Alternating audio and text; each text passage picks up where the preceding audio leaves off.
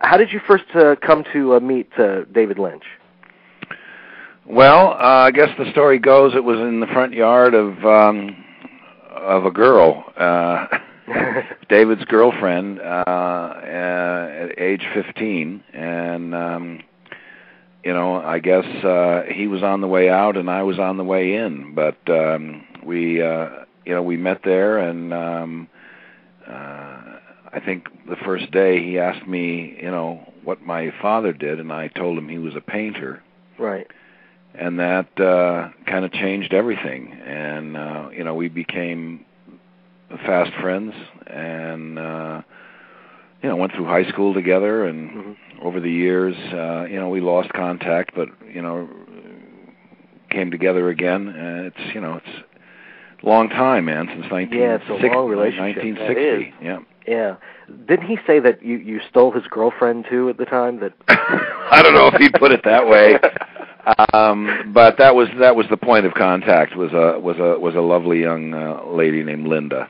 Right. And it was there in Alexandria, Virginia, and like I said, we were in the same high school fraternity, and there's some good stories back from those times. Yeah.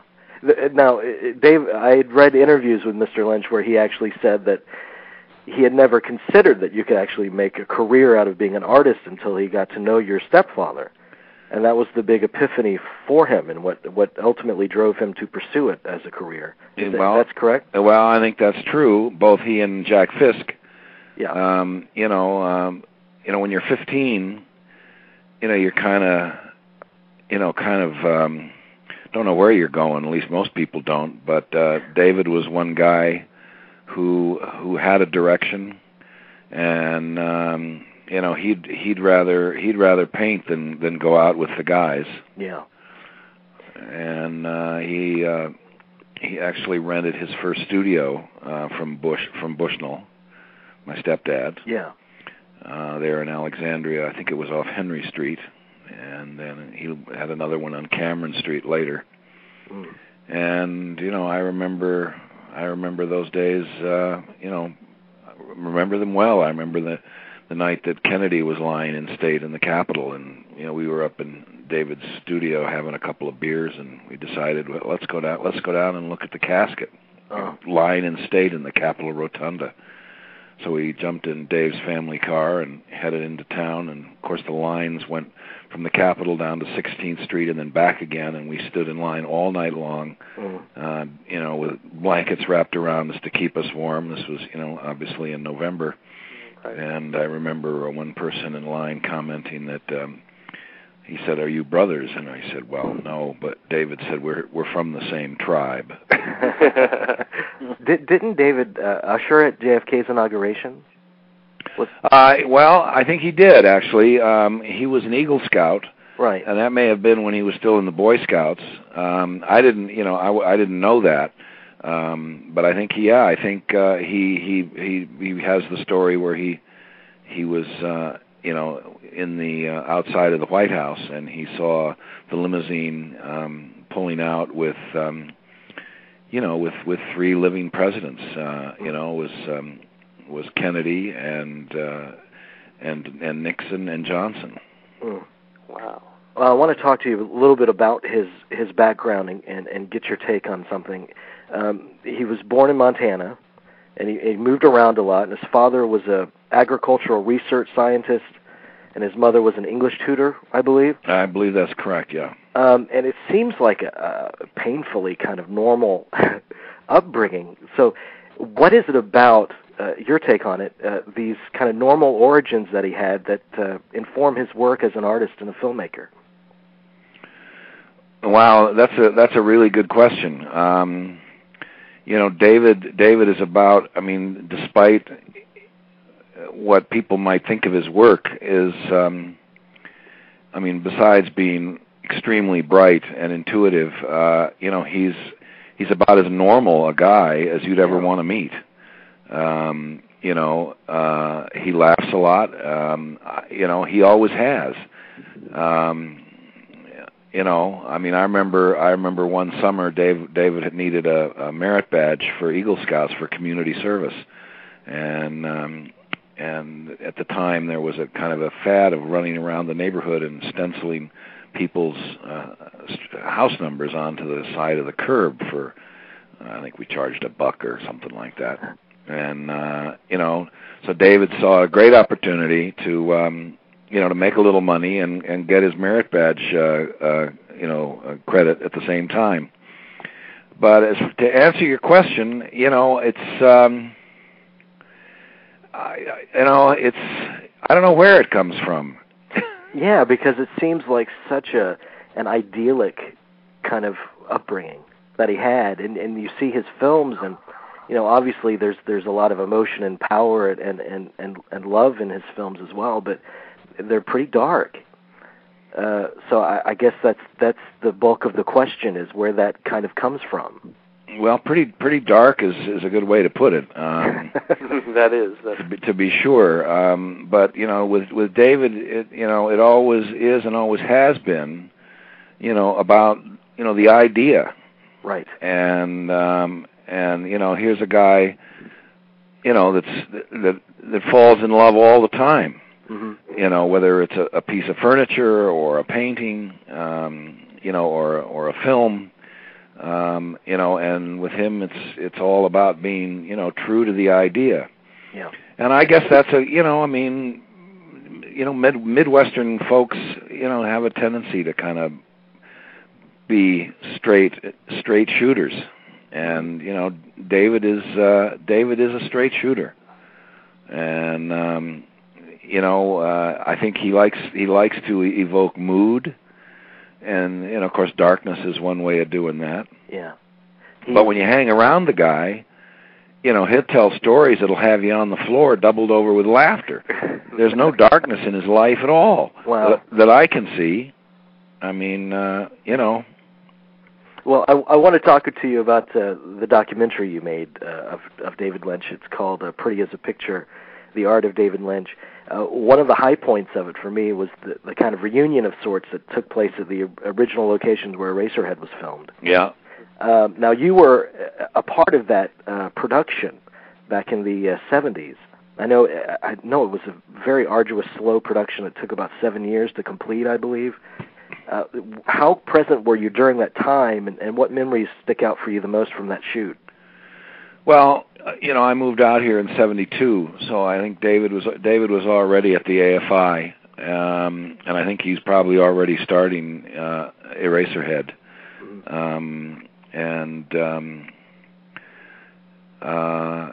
you know, our contact was initiated by the fact that, you know, I called him and he basically needed some crew.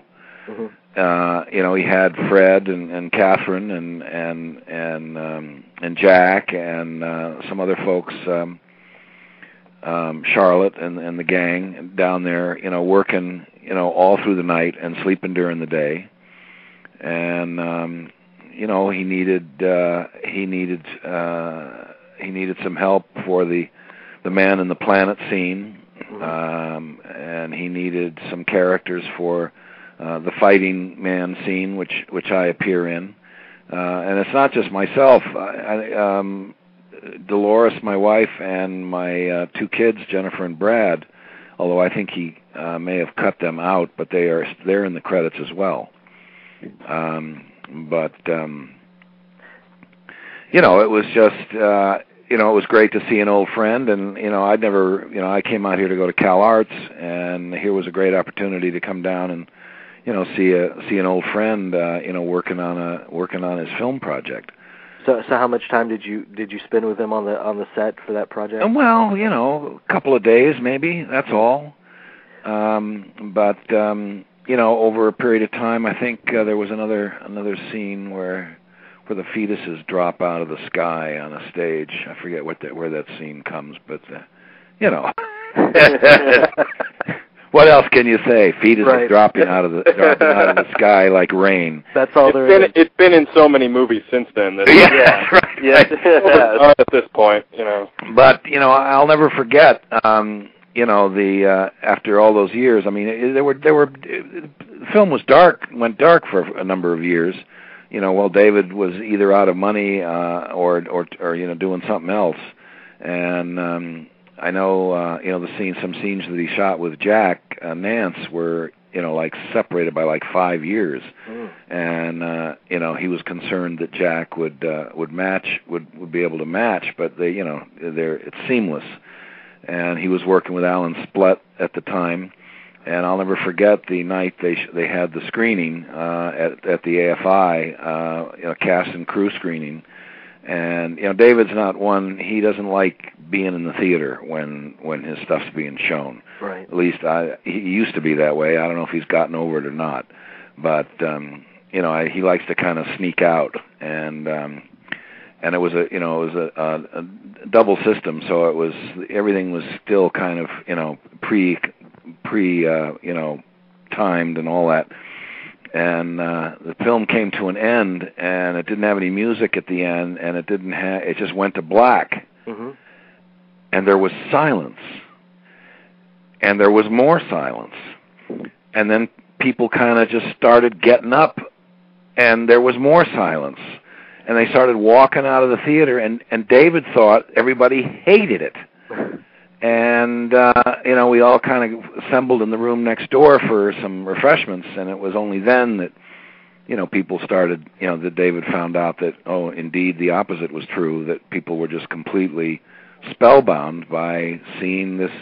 I mean, we all knew at the time that, here is cinematic genius at work. And it's still without a doubt, I think it's still my favorite David Lynch picture. That, and I think Blue Velvet is probably right. my yeah. next. I'm sure that they felt that they had never seen, which they hadn't. They had never seen anything like it before.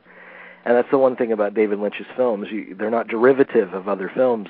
You definitely have not seen them ever before. Well, seen or heard. Right. David has always been really, picky about the sound, and rightfully so.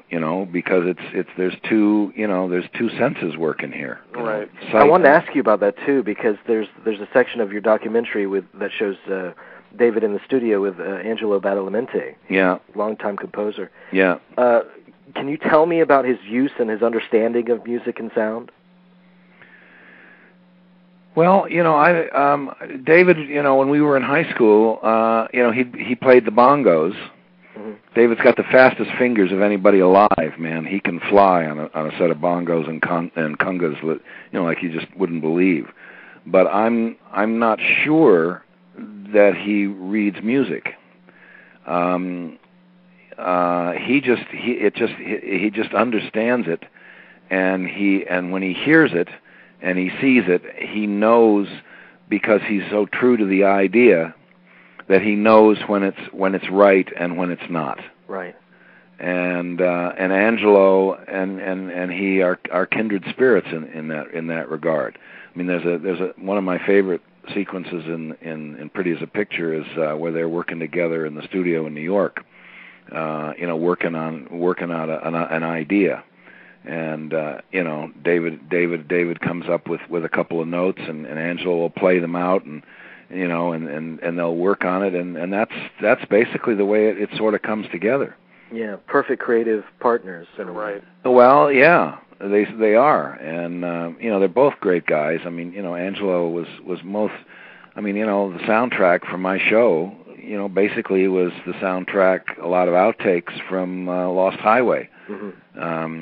That I was privileged to go over and watch being recorded in Prague. Well, it does take place during the shooting of Lost Highway, your documentary. Yeah. So what kind of observations did you make about the way he controls a set and he works his whole creative process in general? Well, the people that David gets around him, the sense of team and the sense of togetherness, and they all understand where David wants to go, and he's not an auteur in any stretch of the imagination. anybody that has, a good idea, David's open to listen. He's a big believer in fate, and if there's a mistake that happens on the set, by golly, he'll jump on that, and that's wonderful, and so he's always open, and the people that he gets around him, I think that sort of comes through. The first AD and Peter Deming and the actors. David is so easygoing and so relaxed, and he loves what he's doing so much that it just kind of rubs off on everybody, and everyone is just having a blast. Yeah. Like David says, he said, when you start the production process, he says it's like being swept away. The production starts, and you're just in the flow. Right. And you've got the script, and you've got the idea, and you do whatever it takes to be true to the idea. Mm-hmm. It's always been the idea with David. I would think as an actor, it would be incredibly freeing in a way to perform in a David Lynch film. And you interviewed several actors from the Lost Highway set, and what was their general impression of that whole experience of being directed by him? Well, they love him. Yeah. I mean, what's his name? Come on. The guy plays Mr. Eddie. Robert Loggia. Robert Loggia compared him to John Huston, for crying out loud. Wow. Wow. I mean, compliments like that just don't come out of someone like Loggia. Right. And I'll never forget, I was trying to get a rough cut together of the documentary, and I went over and showed it to David. And after watching it, he said, Tobe, you know what you got to do? You got to take all of these sequences, and you put each one of them on a 3x5 card, and you take that stack of cards and you throw it up in the air, and you let it fall down, and you pick them all up, and you edit that. And I said, okay, Dave. And so and of course I got started on it, but then what it did was it gave me fresh eyes. Right. And, I didn't actually edit the whole thing together, but I started down a new way, and it made me see things differently. This is the effect this guy has on the people around him. Wow. He has immense trust in the people that he has around him. Yes. You mind if we take a phone call? Not at all. Let me see. A 301 area code. You are on. Go ahead. 301. Okay, 301 is not there. Oh, okay. Perhaps 817 will be. Okay. 817 area code. You're on the air. Go right ahead. Hey, guys. This is John with the Dead Air Show. Hey, John. I just wanted to, call in real quick and just say, because of David Lynch, a big influence on my life, I've never, ever, ever had to take any acid. And it's a great feeling to know that I can say, I was drug-free in my teenage years because I didn't need it. I was able to have my mind, opened up and get to see other weird things without actually having to take drugs. Thanks to David. That's a great point. That is a very good point, John. Thanks very much. It's not a backhanded compliment at all. It's actually a big compliment. Lynch is a visionary, and I'm glad that you guys are paying tribute to him. So you guys have a great show. Thank you so much, John. We'll talk to you later. Bye-bye now. The strange thing is that, some of the best David Lynch movies can be far more haunting than some of the scariest drug experiences out there. That's true. That's very true. They stick with you for years. Toby, how do our listeners purchase your film? Well, I think it's available through Image Entertainment. Mm-hmm. It used to be available through through David's website. I mean, it's been out for 10 years now. Yeah. I mean, they can get it. They can get it, I guess, directly from me. But Image has the DVD, okay. and that's probably the best way to do it.